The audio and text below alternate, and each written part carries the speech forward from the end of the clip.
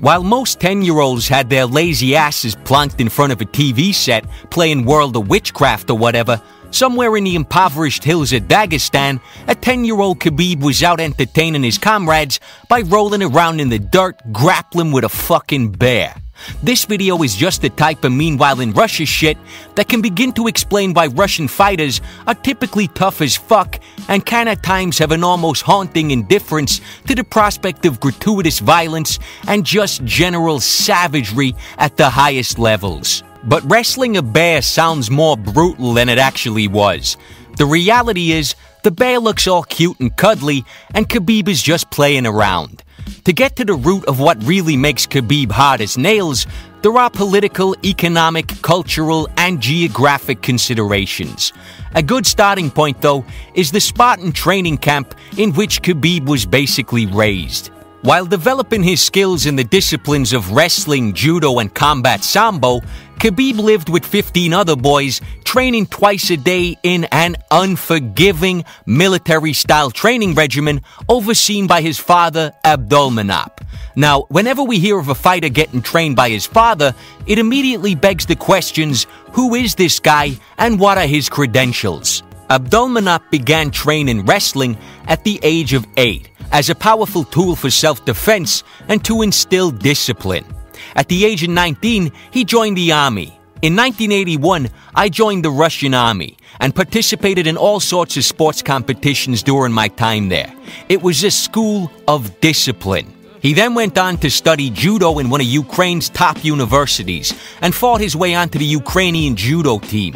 Over the next couple of years, he began collecting trophies, winning national championships in 3 separate disciplines: judo, sambo, and freestyle wrestling. So obviously in his own right, Abdulmanap was not a man to be fucked with.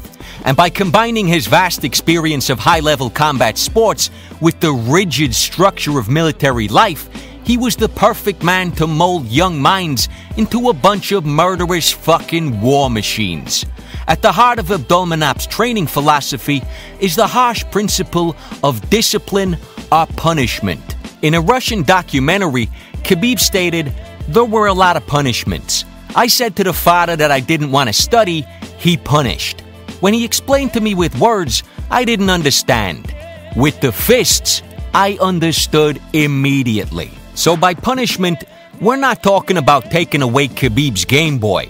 It was more of a step out of line and get the fuck smashed out of you by a grown-ass man style discipline. This type of corporal punishment and military lifestyle may seem extreme or even barbaric in the West. But in Dagestan at the time, most young men were facing 2 options: a career in sports or militant Islam. So if you go to career guidance in Dagestan, you might be getting a fucking death sentence. In the Western world, we have the privilege of peaceful parenting, but there's no doubt in my mind that Abdulmanap was coming from a good place. He was doing everything in his power to equip his sons and students with everything they needed to deal with the harsh realities of the Caucasus. Having said that, even though that type of parenting is totally unnecessary in the West, when you look at some of the pathetic bullshit on college campuses these days, you almost wish you could stick some of these assholes in a container and ship them off to Dagestan to spend a semester or 2 with Abdulmanap. If they started yapping about campus safe spaces, then doctors would have to surgically remove Abdulmanap's boot from their ass like they're delivering a fucking baby. And the proof is in the pudding. Abdulmanap is regarded as the father of MMA in Dagestan. He's produced 20 Combat World Sambo champions, and at least 4 of his students have made it to the UFC. There are certain athletes whose story it's impossible to untangle from their mentor. Mike Tyson and Cus D'Amato, for example. A big part of Tyson's success came from his reverence for the wisdom of his teacher and the humble acceptance that even in the face of enormous success, he was still the student. Well, Khabib very much has this reverence for Abdulmanap. It's shameful to offend the father or an elder. If you're punished, it means you deserved it. And it must be incredibly powerful when the man guiding your career and teaching you everything you know is also your primary motivation. After an emotional win over Abel Trujillo, Khabib stated, "My main motivation is my father. He invested a lot of time into me. He brought me up and made a man out of me. And his happy face after the fight is the best reward for me. I cannot let him down. Khabib has stated that his father always created the toughest conditions with the stated goal of either mentally breaking Khabib or driving him to reach that next level, constantly striving to improve. Now, say what you want about the methods, but that type of relentless striving is how you create one tough motherfucker with an unbreakable spirit and a work ethic that shits all over your regular, average, world-class fighter. To summarize that whole point, Khabib was simply bred to be a savage. It's not what he does, it's who he is. When Khabib was discussing the time he spent injured, he said the following: "It was like someone takes you and puts you in jail, like you were isolated." In other words, martial arts and violence is how Khabib relates to the world. Without it, he feels completely cut off from humanity. Every nation is a fighting nation, if you go back far enough. But in Dagestan, there's still blood on the soil. There's a brilliant article on Bloody Elbow describing the history of the region. Dagestan and the Caucasus were conquered by the Soviet Union in the 1800s in a brutal takeover that lasted almost 50 years. Since then, the region has played host to a series of attempts to establish an independent Islamic state, often centered in Dagestan. The most recent of these was in 1999, when there was a brief conflict between warring Islamic factions vying for control of the region. The whole affair lasted only 6 weeks before Russian airstrikes bombed the fuck out of their asses and brought an emphatic end to the conflict. Abdulmanap believes the conflict had an impact on his children. The simmering tensions and constant threat of danger in the region placed training in a very different context, namely as preparation for the potential onset of war. I believe every man must be ready for war, even in peaceful times. It is always a topic of discussion in the Caucasus. We often hear fighters say, "I'll fight anywhere. I'll fight in the street." But when Khabib says it in that calm, ice-cold, matter-of-fact monotone, you believe him. I'm sure for most fighters, the UFC is about the highest stakes they can imagine.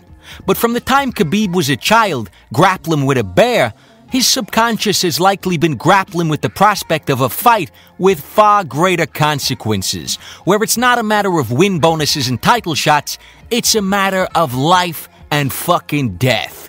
The usual pressure and nerves associated with a fist fight must have muted significance for someone whose whole psychology has adapted to living in an area of boiling hostility between radical Islamic fundamentalists.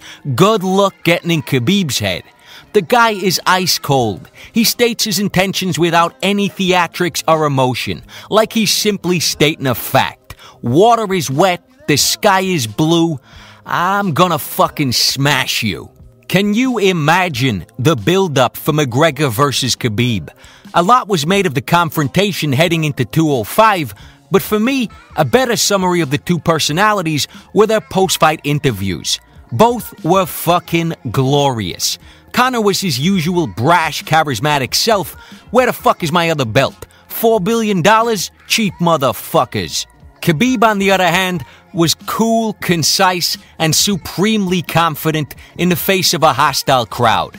Beginning of year, he tap like chicken. End of year, he fight for title. There's only 6 million Irish.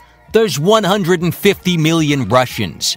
On the MMA Hour, John Kavanagh later replied, "It may be 150 million versus 6 million, but when that cage door closes, it's one-on-one."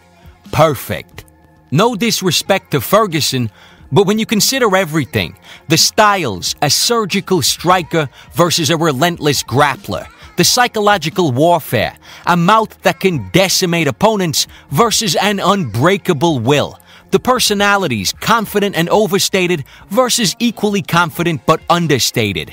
Khabib versus McGregor is my most anticipated fight for 2017. It is a glorious clash of two polar opposite titans of the sport, right in their fucking prime. does not get any better. If you developed a photo negative of McGregor, you'd have a picture of Nurmagomedov, probably holding a fucking knife. The last thing I want to briefly touch on is the geography, religion, and culture of the region. In the documentary, Khabib stated, "We have grown up in such severe conditions, in mountains. Therefore, it is evident in our spirit. Compare 15 minutes in the cage to life in the mountains. It is incomparable." Abdulmanap has stated, "In my opinion, training deep in the mountains is an irreplaceable part of training. You simply cannot go 3 or 5 full rounds without elevation training." With regards to religion, Khabib is a devout Muslim, which, as we know, does not tolerate vices like drink or drugs. If you went out of your way to orchestrate the perfect circumstances to produce a physical and mental monster, you'd have a hard time doing better than the cold, cruel mountains of Dagestan. And that is the monster who arrived on American shores. By the time Khabib made it to the UFC, he had spent almost his entire life training at altitude, under Spartan conditions, in a remote mountain town, with no serious distractions outside the terrifying prospect of civil war, while practicing a religion that simply does not permit vices. Khabib's not your average fighter, he is a fucking savage.